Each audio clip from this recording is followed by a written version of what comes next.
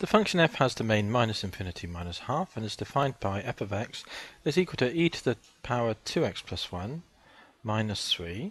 Find an expression for the inverse of f and write down the domain of the inverse function of f. Okay, so here's the question then. Find the inverse, so part A then. First of all, y is equal to e to the 2x plus 1 minus the 3. Move the 3 over then. Is e to the 2x plus 1. Then write it in log form, so in a sense you move that down to be the base number.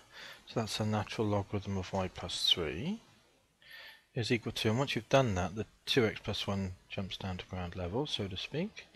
So that tells us then that 2x, reading from right to left, move the 1 over.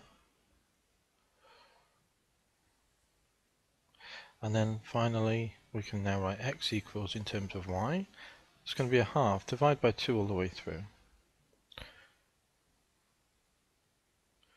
So we can now write the inverse function, f to the minus 1 of x, swap the symbols around, so this now becomes an x, doesn't it?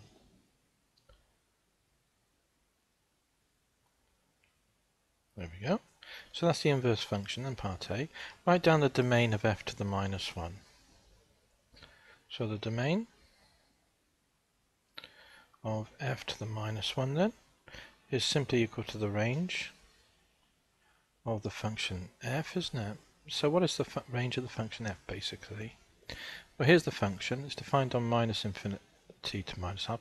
If we just draw e to the 2x plus 1 then, it's just the e function, isn't it? It goes up like that.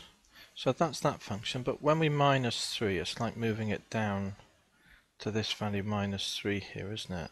And it goes up to, and then the 0 axis goes above it. So this is the value minus 3 then, for this whole function here. Now it goes up to minus a half, so it's here. So that's the height. So we're going from here to here. When x is minus a half then, this is the line minus 3 value, and this is the x value minus a half, so I'm going to put that in there just to be clear.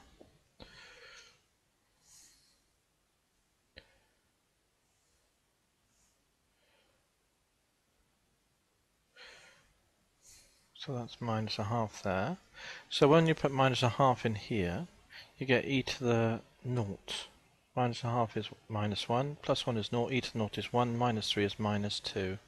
So effectively the range of f then goes from minus 3, but doesn't touch minus 3, up to, and we said when you put minus a half in here, you get e to the naught, which is 1, take 3, which is minus 2.